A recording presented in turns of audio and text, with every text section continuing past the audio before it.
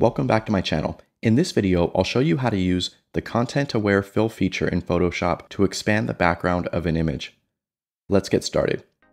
I want to make this image wider, so what I'll do is go up to Image, Canvas Size, make sure that Relative is unchecked. I see that the width is 7,166 pixels. I'll change that to 8,500. Click OK. Now you can see that the canvas size is expanded, but I want to fill that in with pieces of the background here and make it look seamless. Select the rectangular marquee tool. Then I'll select the part of the image that's blank. I'll right click and select Content Aware Fill. You'll see a menu here where you can make some customizations. I think I like how it filled, so I'll click OK. Now I'll do that to the other side. You just want to make sure that the background copy layer, if you created a new layer, is not selected. Select background. Now I'll highlight this other side, right click, Content Aware Fill, and you'll see it's done. So Photoshop did a pretty good job of filling in the background very easily. I'll flatten the image. You can also use Content Aware Fill to replace objects in the background. I don't usually do this on portrait photos. I use other methods such as the healing brush, but just in case, I'll show you.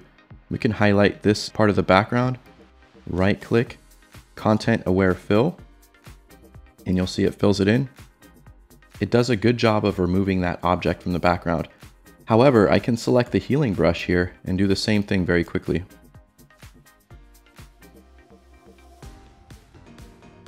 If there's a more complex object that you want to remove, I'd recommend using Clone Stamp and making selections. I'll cover that in another video. Let's go to a different image. So this image has a little bit more complex background. Let's see if Content Aware Fill works here. I'll select the rectangular marquee tool, then go up to Image, Canvas Size. I see that the image is 3,751 pixels wide. I'll change that to 4,500. Click OK. And now you can see that the canvas has widened. Now I'll use the rectangular marquee tool to go ahead and select part of the image that's blank. Right click, select Content Aware Fill, and you see instantly it expands the background. Now I'll do the same thing to the other side. I want to make sure that background is selected.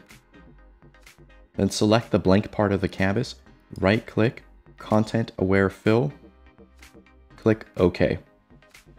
I'll flatten the image here. And you'll see fairly quickly we were able to get a smooth background. If I want to touch up part of it, I can select the patch tool, go in here, move that over, get rid of some of the repetitiveness here.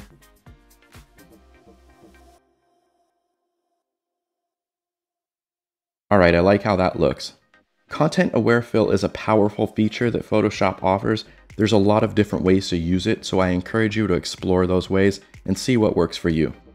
If you got something out of this video, I'd appreciate if you'd consider subscribing to the channel and also dropping a like and comment below.